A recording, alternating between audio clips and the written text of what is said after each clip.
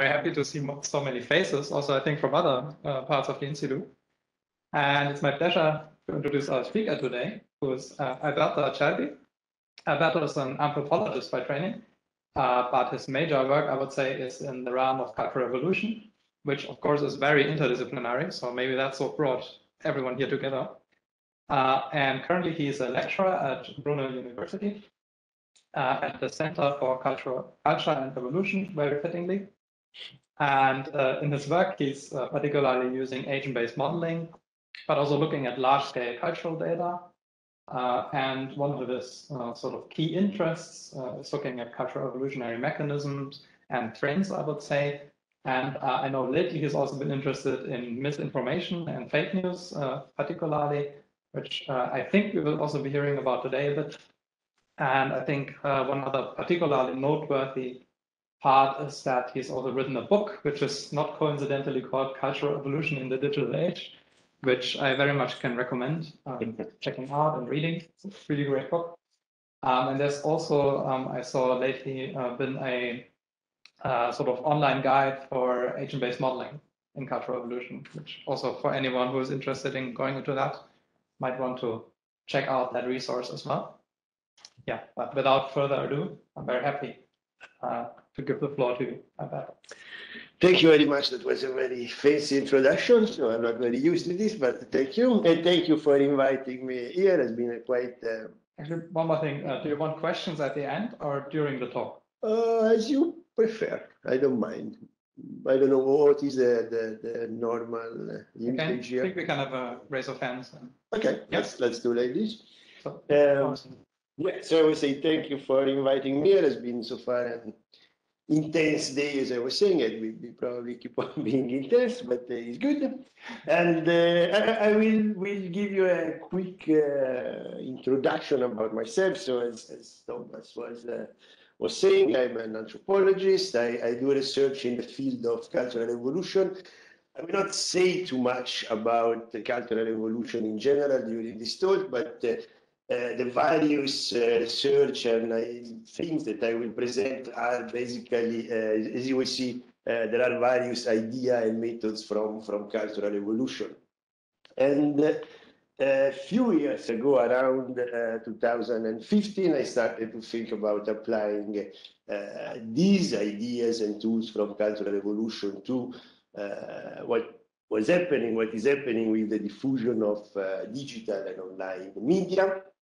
At the moment, the idea was that, I mean, of course, there was work on information spread on digital media, which is what I'm most interested. But at the moment, at least my impression was that this work was good, some was very computationally sophisticated, but I had the impression that sometimes was lacking some a robust theory about human behavior, about social interaction. So the ambition was a bit to say, okay, maybe cultural evolution could provide this theory. As we discussed this morning, I don't think that cultural evolution is a theory, is a well-formed theory, but I think it's a set of concepts, ideas that works kind of well together, and I will present you some of these concepts today. And so yeah, today I want to talk about three things which are quite related. The first two, as Thomas was saying, is about my research on social influence online and misinformation in this cultural evolutionary perspective. And in the end, I will talk to some more work in progress about cumulative culture in digital online media. I will tell you later what cumulative culture is. So let's start with the first one. So obviously, you know that in the last year, there has been a big diffusion of the narrative of the danger of social influence online, so fake news and political propaganda and misinformation. When I started, actually, in 2015, this was not there yet. It was before Brexit, before Trump, so people were kind of neutral about that. It started after, and I kind of been always skeptical about this narrative. And I will explain to you why.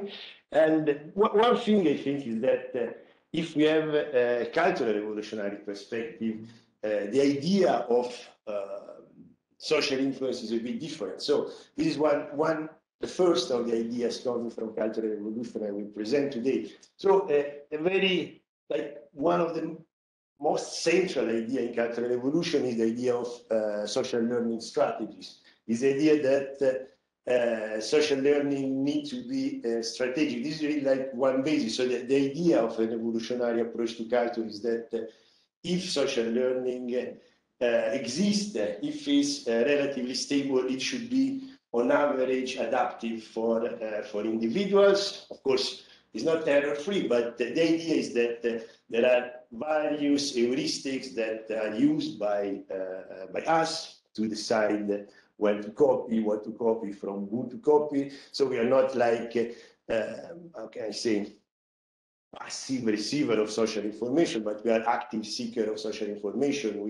We decide when to be influenced. So this is a kind of a first boundary to an idea of generalized social influence. And I think it's something that we are trying to do now. I think is quite interesting to apply this idea of social learning strategies to the spread of information online. So instead of having a generalized notion of social influence, we try to understand what kind of strategy people used when they decide whether to say or retweet something. And this is what we are doing this is a work mostly made by Mason and Blood. So we are trying to use this idea of social learning strategies to understand the spread of tweets supporting the voter fraud in 2020 US election. So if you remember, some Trump supporters say that the election was rigged, and this idea spread also in Twitter. So I just wanted to mention this work because I think is interesting for future development. So what we can do here is to do an individual-based model. So we have simulation, and in the individual-based model, we can implement different assumptions about the social learning strategies that individuals use. So like, for example, conformity bias, they copy popular tweet, novelty bias, they retweet preferentially novel tweet, content bias, and so on. So we produce different output in the model according to the strategy we implement, and then we can compare it with the real data. So like here, I don't know if you can see that the black line is the empirical distribution of retweet that we observe, and then the things are a bit more complicated, but the idea is that we can see which one of our output of the model is more similar to this empirical distribution, and so we say, okay, this gives some support that the strategy used by the individuals was that one. And in this case, the strategy seemed to be a content bias. So again, not generalized social influence, but people were deciding to retweet tweet with a specific content. Long story short, this was tweet with more negative content. It's something that I will repeat again after about the importance of negative content. So tweet about the voter fraud that were negative were preferentially retweeted. So this is the first aspect. Social learning strategies give a bit more content to the idea of social influence. I think one can go even a step beyond this. So one other aspect that for me was interesting in the last year is that when we look at experiments in cultural evolution, but also in other disciplines about social learning, we can see that we tend to discount social information. So the problem seems to be not that we are too much influenceable, but that we are not changing enough when we find some optimal information. So it's even more than what the cultural evolution people will say. I will just give you some quote of various experiments. So once again, these results suggest that players do not consistently use the social information provided in this treatment in any way captured by our models. And this is interesting because these are cultural evolution people that were hoping to find the optimal usage. And so it's not the result that they wanted. So they are like kind of complaining that the participants were not doing the right thing. a considerable number of participants did not use social information. By the end of an experimental fund, only about 20%. Buyers were acquiring information individually rather than socially. This is my favorite. I don't know if you know Alex Mesudi, but he's complaining in the title, basically. Payoff bias social learning is adaptive but underused. And anyway, we then did a proper review of this literature with Olivier Morin and others. And we found that this phenomenon seems quite robust. In our sample, underuse of social information was 10 times more common than the correct or the overuse. So in our sample, for each experiment in which participants were using correctly or overusing social information, there were 10 experiments in which participants were not using it enough. And so when you look at this, I think it goes a bit beyond traditional cultural evolution explanation. Another approach of about social learning, evolutionary approach of social learning is called epistemic vigilance. I always advise this book from Hugo Mercier, which is also an evolutionary approach, but is a bit more different, considered more sophisticated cognitive mechanism. And interesting, the idea of this approach is that the default state for us is to not accept new information. So the problem is not that we are too gullible, the problem is that we are too stubborn. And if you look at all the scale about fake news and misinformation, it seems to us that this is exactly the opposite problem. And this is a kind of review or something like a theoretical paper I know that we did with Sasha Alteri and Manon Berish, in which we are looking from this perspective to the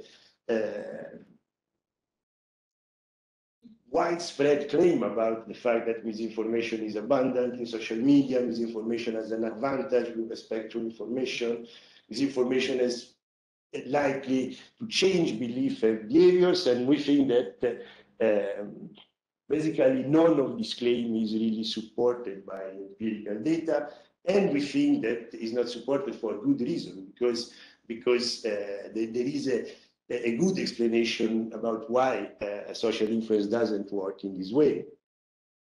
And so what's the way out for me is that there has been too much focus on misinformation, which has not been, in my opinion, particularly productive. And we think it would be more interesting to have a broader approach to information circulation in online and social media, and not focusing necessarily on misinformation. I just want to show you this a bit. There's a little model, individual-based model that we did to try to claim that is much more important to focus on true information than to fake news.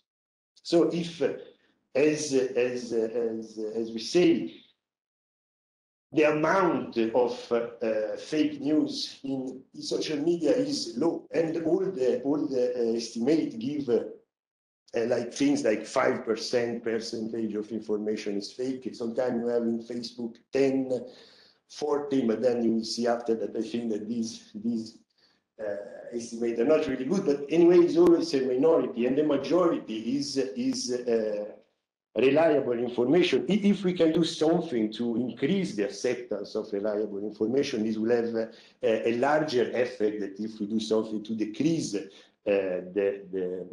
the acceptance of fake news. And we did this. It's a very simple model, but the idea here is that if you do like strong intervention on misinformation, you of course increase we call this global information score of a system. So how much truth is around, but you do much more if you do small improvement in the acceptance of true information. So what we would like to do is to work more in this direction, that keep on insisting on misinformation. So just a question. I was thinking about like the dynamics of this. There's both the like propagation of the information and then private acceptance. And I guess one of the things that characterizes a lot of misinformation is this novelty. And so people like to pass it along, but we don't necessarily have as readily available a measure of private acceptance of a lot of information. So you might think that, I guess, that by increasing, so when you're increasing acceptance of the true information, is that also increasing propagation? I mean, I guess part of it is that sometimes true information is like not very exciting, so I accept it, but I don't propagate it, right? Yeah, the model is really simple. We are just conflating acceptance, and we were just making the point that given the imbalance, and we are assuming, like doing a strong simplification for which the cost of increasing acceptance of true information is equal to the cost of decreasing of the same degree acceptance spread of misinformation. So we are not distinguishing this, but I think you're making a good point. So it's not misinformation or not, but that things like novelty is like more generally feature of the content. That's when we say, okay, maybe instead of one could try to make reliable information more novel. It's say like this is a bit weird, but so working on the other side of the problem. I don't know if this is clear, but in the model there's nothing like that. It's just a simple thing to make the point of the imbalance of quantity between the two. Any other question? Well, I mean, this is sort of an interesting thought about whether it is easier to cause people to not share, whether it's easier to cause them to share more. Yeah. I mean, obviously, social media companies have spent a long time trying to remove as much friction to sharing as possible, and then now are maybe adding a little bit back in. But yeah. Yeah, what I would say is what the model would say that if the costs are more or less equal, would be better according to us and according to the model to work on having people sharing more true information than working on people to share less fake news. That would be the basic idea.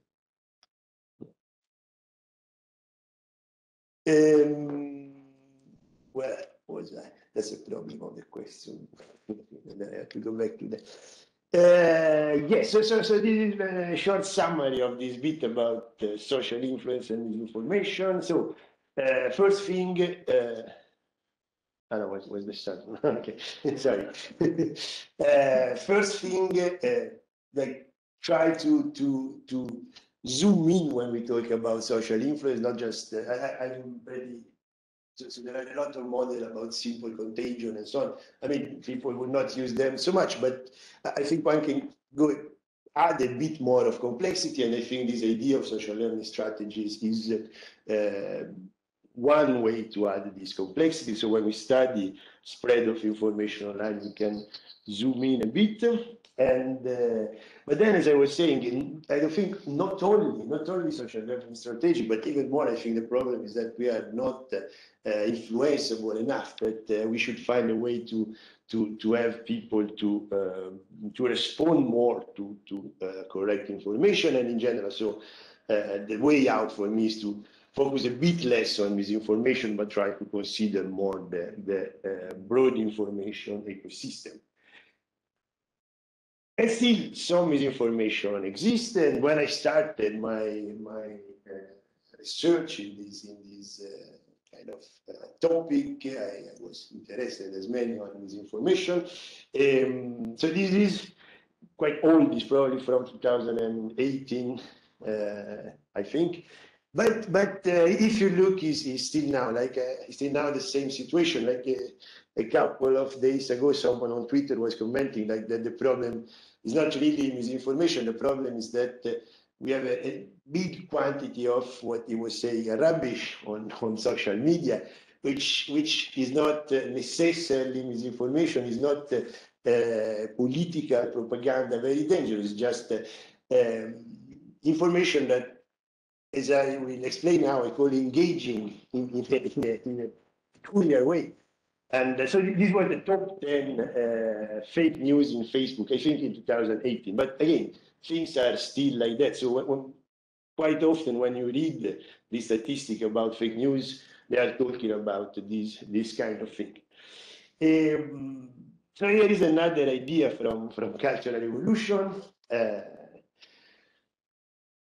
Not very surprising, not all cultural traits are equal. So if you think about stuff like the cross-cultural success of things like masks, made-up faces, caricatures, portraits, of course there are enormous cross-cultural differences.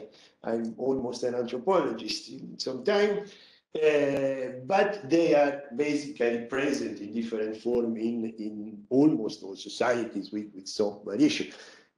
If you want to explain why that is the case, I think the only way is to understand that actual faces are very interesting stimuli for our cognitive system. So cultural traits that have success, some reason of the success of cultural traits can be explained by the fact that they are more attractive than other cultural traits, and so this explains partly their success. So going back to misinformation in this broader sense, one idea that some specific content favors the cultural trait success, things like negative content that I've mentioned before, threat-related information, disgust, and so on. So to me, one of the features that could explain the limited success of misinformation, and when I say misinformation, you can think garbage or rubbish or whatever you want to call this kind of news, is that because exactly by definition they are less constrained by reality, they can exploit better these attractive features. It doesn't need to be a conscious process. It's not that the people that wrote this kind of thing are deep. Maybe they are, but even if they are not, given a process of cultural selection, the successful misinformation may have these features. So I did a few years ago a little study trying to analyze this kind of idea. So if these cognitive preferences could have an influence on the successful misinformation, and for example, we found that misinformation is quite often negative. That was our prediction. So like in our sample, like negative content was 5 times more common than positive content. We did this analysis for others of these cognitive preference, some call them factors of cultural attraction. And so like 1/3 of articles was classified as threat-related information. This information is very often about the threat. 50% more or less was about what we call gossip. So the idea is that as I try to say here, the general idea is that misinformation is low quality information that spreads because social media are bad and do not work well and do not give us what we want. I think is exactly the opposite. I think misinformation or garbage is high quality information, which seems a bit paradoxical, but it's high quality information in the sense that quality is cognitive appeal. That's spread because of efficiency of online communication. Maybe we are not too happy about this, but if this kind of information is popular, it's just a fact. We may want things to be different, but we need to explain why this is popular. And one of the reasons, not the only reason, can be that is manufactured in a way to exploit these cognitive preferences. And a second aspect of this that I started to work a bit more recently. So beside the studies I presented, but it seems now a quite uncontroversial idea that some content is more successful in social media. So negative content, emotional content. There are many studies showing this kind of thing. a question that I think is not really studied is that is this because of social media or is it generally successful in human communication and cultural transmission? So you see the study that say negative information spreads in social media. There are like plenty of this kind of titles. Okay, that's true. But again, is because of social media or is just we can observe these and quantify this in social media? I think to me, at least, this is an interesting question. There's not much work on it. I think it would be important to be able to isolate some features of social media versus other form of transmission and do some comparison between the two and see if the same content is favored. I try to do something like this. The results are not super exciting, so don't. But the idea I think is okay. So if you think about say oral transmission, when you tell something to someone else and you want to do a cultural transmission, so the person need to understand what you say, need to memorize, need to reproduce it. Is various things implicated.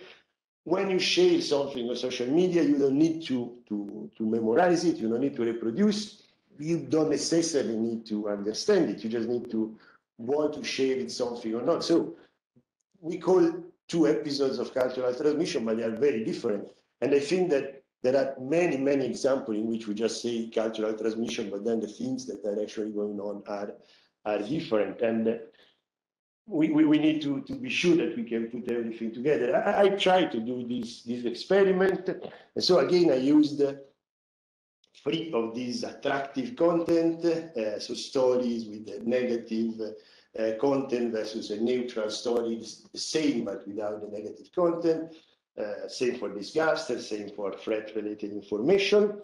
And so these are transmission chain experiment, which are probably some of you will know about that. So it's like a laboratory version of the what's the code? Telephone? I don't remember the English name. Anyway, so you tell something to someone else, and that in a piece, and you see how the information change.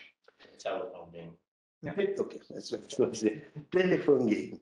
So it's a laboratory version of this, and you can check how you see that the proportion of information obviously decrease through the chain, but the attractive content, which was our prediction, is more retained during the chain.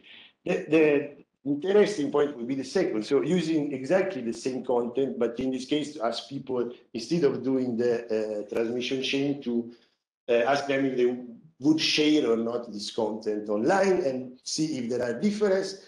The results are not super clear, as you could see, but that was the experiment. So we observed the same effect kind of for negative content. We saw a clear difference between so these are 2 conditions: anonymous sharing and sharing with friends.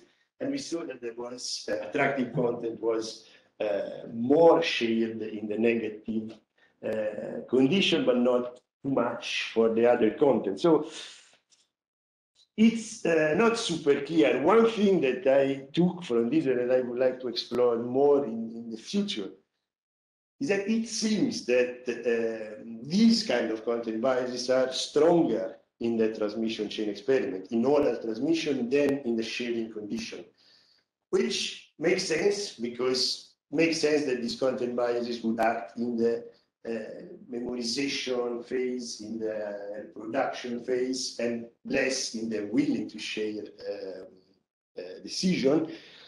But on the other side, it's quite counterintuitive because kind of imply that online transmission would be less content bias than oral transmission, which I kind of think is true, but is probably quite controversial idea because people will say social media are the worst. Yeah. This seems like a really interesting point to me, this idea that, you know, in oral transmission, you have to maybe understand things, at least in most cases. I mean, maybe you could send me and have me pass on a message in a language I don't understand if I kind of write it down or something like that. Yeah. But I mean, a big part of social media is things that are actually really hard to reproduce, like images. by hand. And so I wonder if that's part of where the content bias comes in social media. I mean, so much misinformation is actually embedded in images, and it's not just text or a link to a news story. Yeah. And that there, I mean, both that what you're saying is very true, that I don't have to reproduce this whole image myself, but also that the detailed characteristics and appeal of this image may be playing a huge role in its propagation. I wonder if you've thought of trying this with images or something. Yeah, I mean, it's a good point, which unfortunately makes things even more complicated. I mean, what I was doing here, my point was to have exactly the same material. So the same story that I was using in the transmission chain, I was showing to the people in a kind of fake social media thing, so you share it, comparing image from social media and story in transmission chain would again complicate thing, because then you don't know if it's the social media or is the feature of the image or of the image. So could be also that cultural transmission on image is different. It's something I don't know, but yeah, it's a good point. Yeah, but I guess if you do both, then you can disentangle this effect to some extent, right? Yeah, but how can I do the image bit in the transmission? You describe have to describe it, right? Yeah. Yeah, or I guess I was just imagining maybe it's different content, but perhaps it gets you back to the same level of content bias in social media. Yeah, that increase in yeah, this richness or whatever. Yeah, I mean, yeah, cultural transmission of image. I don't even know how to start to think about it, but it opens a lot of other big problems. But you're right. I mean, there are so many different things in social media that this is a problem. My main point here would be to say when people say negativity spread in social media, it's a problem. I mean, it's why is the case? Is because of particular features, or is a more general thing? We don't know. There are many layers that. And maybe part of it here is also trying to get at something that's in between oral communication and social media, because obviously it could be that social media has a bunch of features that other media did not have. Right, but obviously a bunch of this kind of stuff was diffusing through other sorts. Yeah, I mean, I think to me, like, so there are some transmission chain experiment in which they, you can just avoid one part. Maybe you don't have to memorize. You can just. So I think ideally one should have like a lot of different conditions in which you control the various aspects of cultural transmission, or zooming in the process of transmission, and then you can see if it makes a difference. That's years and years of work, but that would be very cool. It's something that I'm willing to do.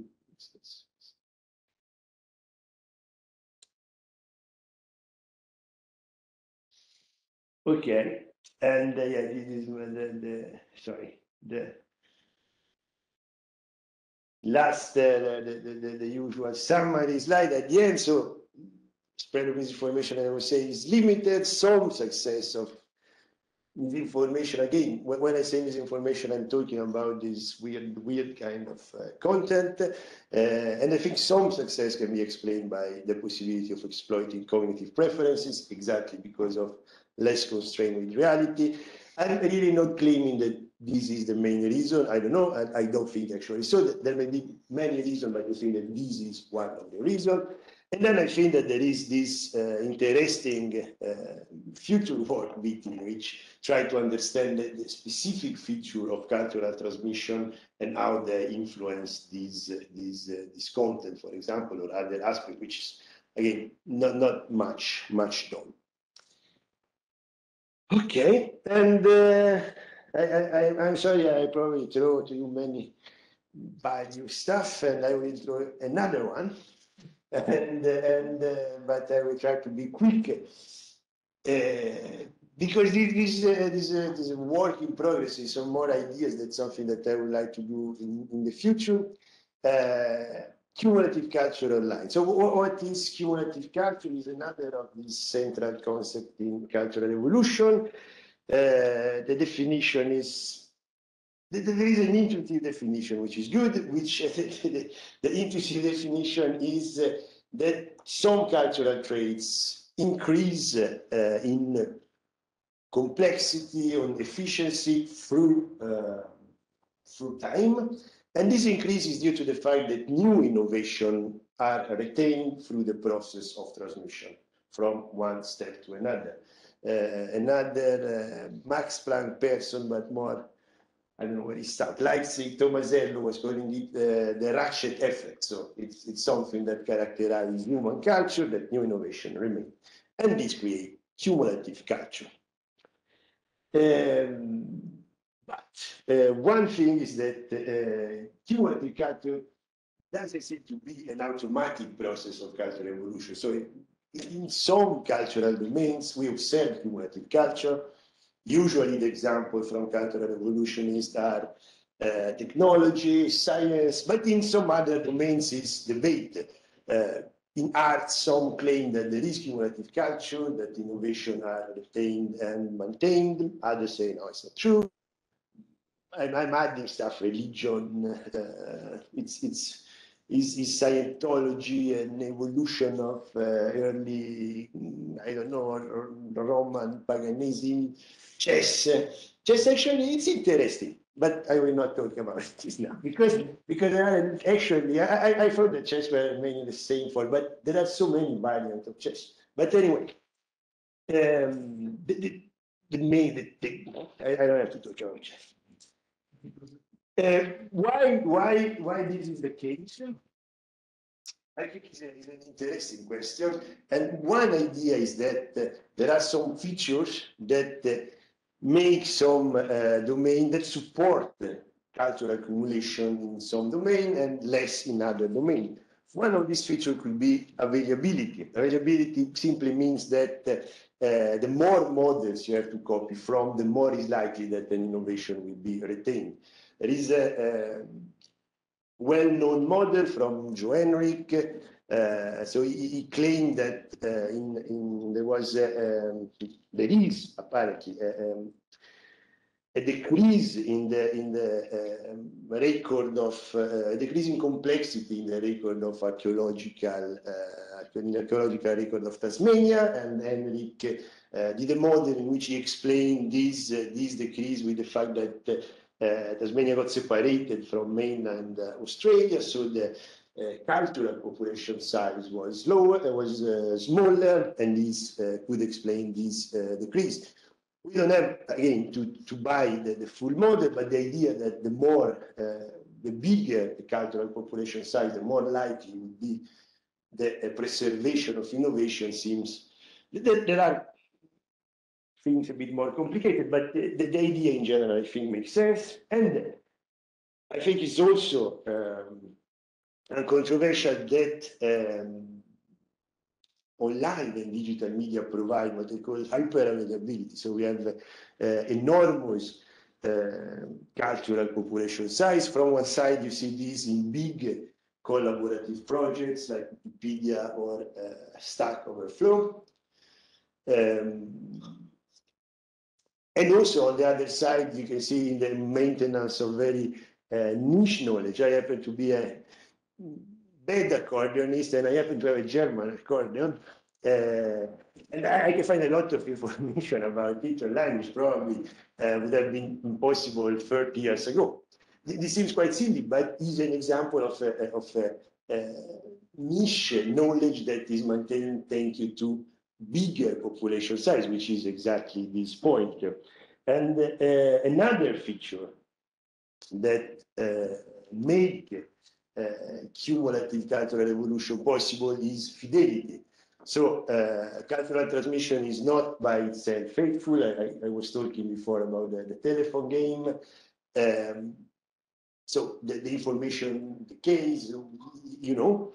This is an example of one of the historical transmission chain. So you see, in this case, is a drawing that the change through the step of the transmission chain. Now, if cultural transmission is not faithful, is less likely that new innovation will be retained, and so accumulation will not work. And again, I think that the point of online digital media is that they increase fidelity. From one side, they make easy and extremely cheap, virtually completely faithful replication when you share something, and I think this is still quite amazing for me. It didn't exist until a few years ago.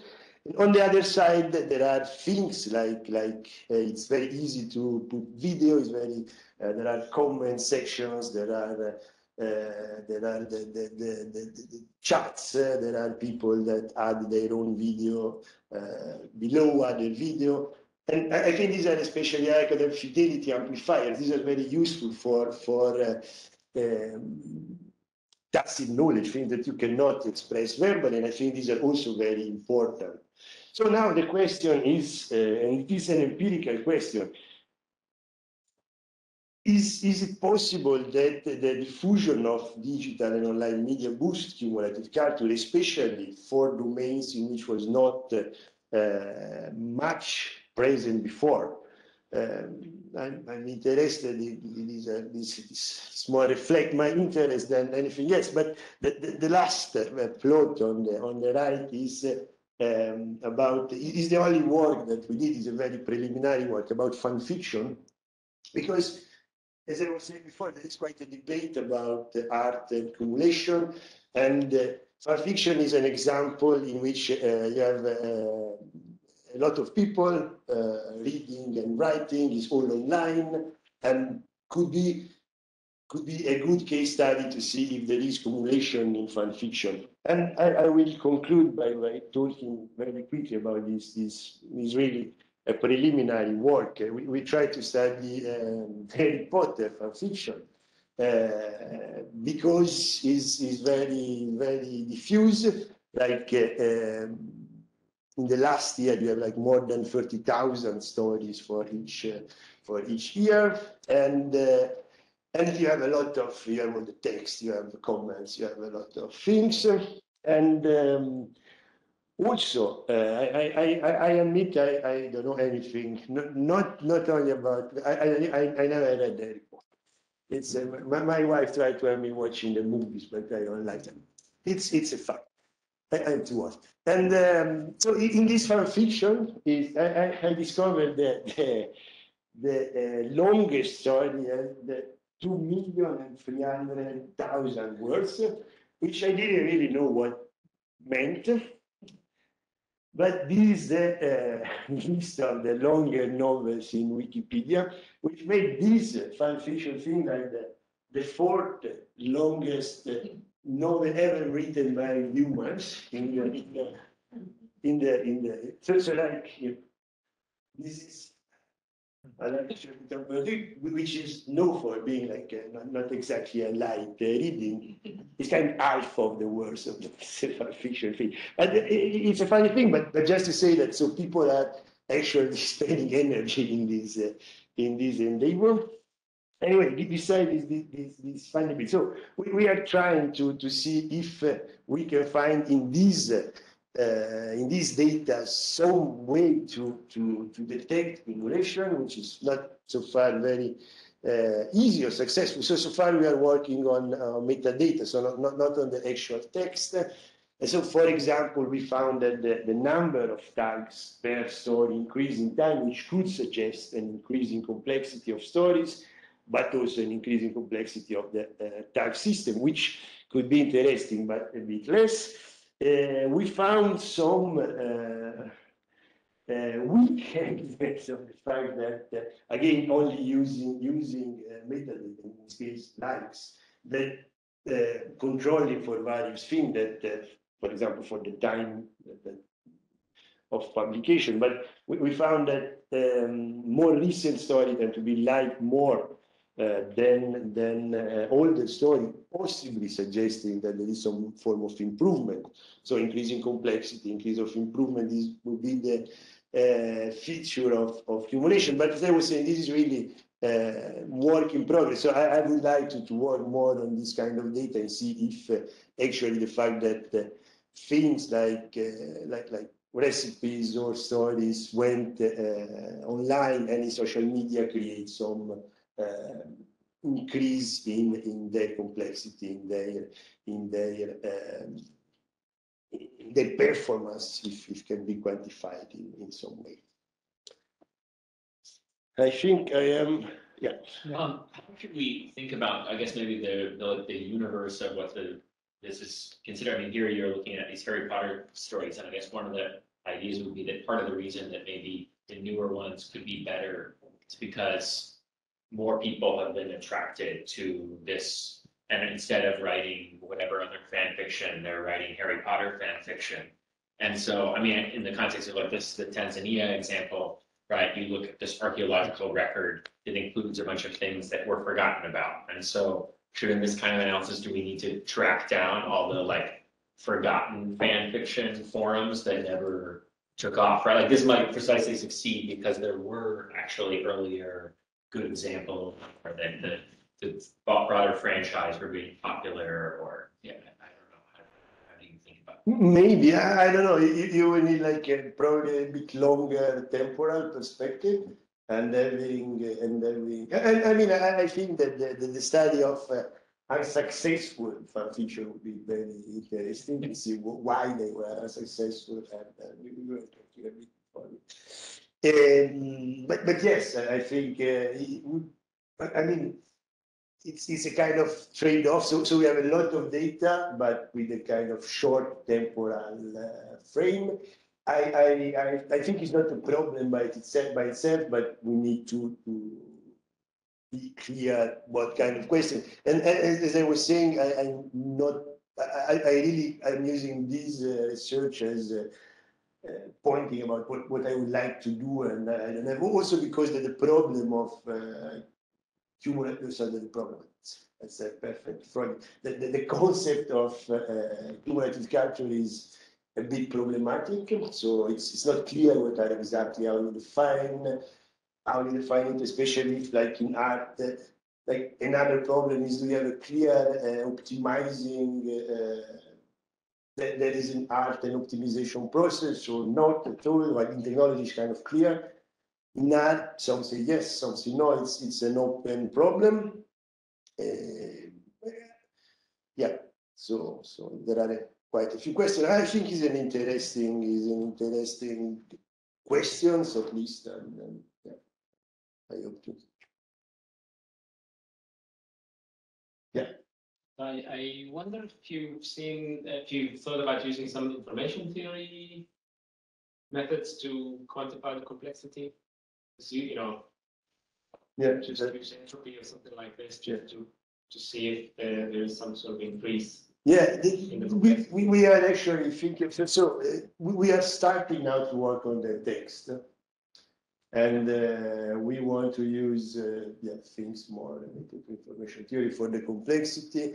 And the main thing that we are trying to do, but is very problematic, is this ratcheting idea. So trying to track innovation in the text and if they are copied by future stories. And Are you familiar with the work of Simon Udale?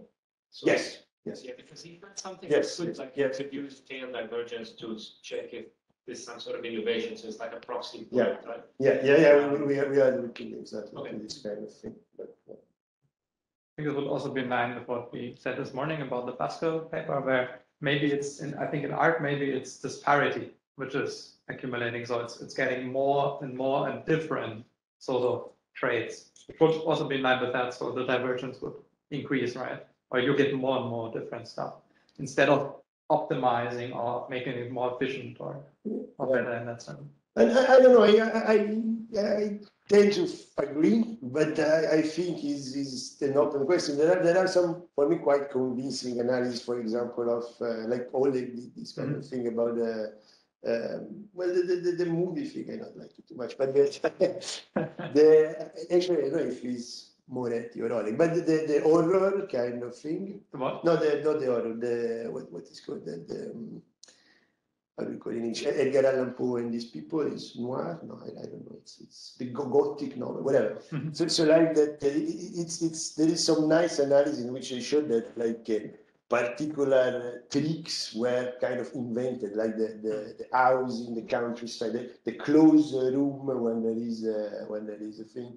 So someone invented it for the first time, and then people started to use. This seems to me like a good case of cumulative culture. So you have an innovation. This innovation is successful, and people reuse, and the story. It's difficult to say it becomes better. I don't know. It's not clear to say, but I can imagine that even in art, there could be some form of process in which things get more. Yeah. But yeah, I think this is a complicated question. Okay, so I think we were at the end of the talk. Yes, I think you're ready. Maybe first. Okay.